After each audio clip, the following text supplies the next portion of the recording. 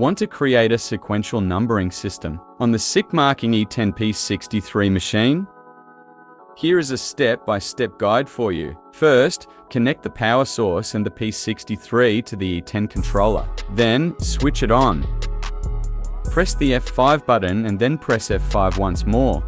Fill in the X and Y axis.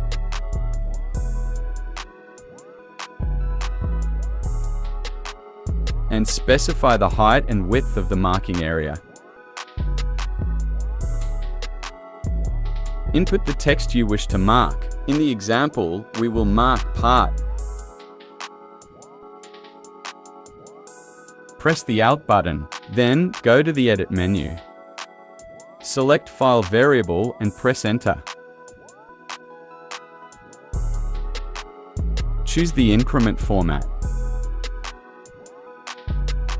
Then, name the file accordingly.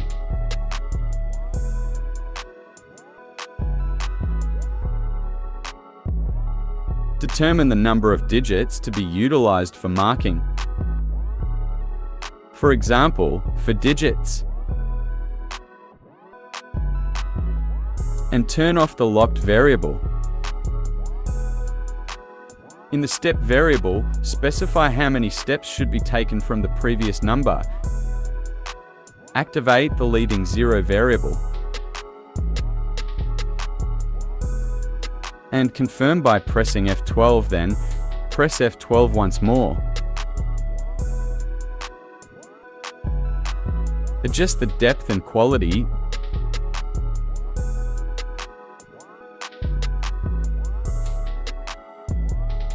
Then press F12.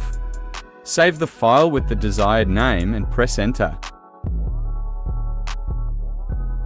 Next, press F2 and modify the number for marking.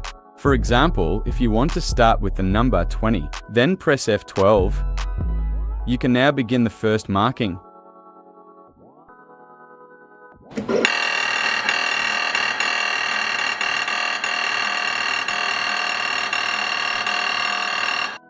After each number is marked, it will automatically advance to the next number.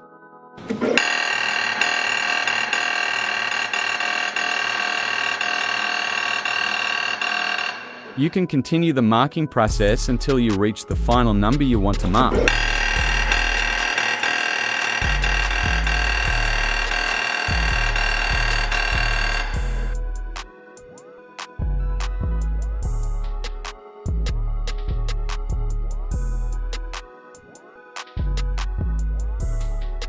That's the tutorial for marking a running number with the SIC marking E10 P63.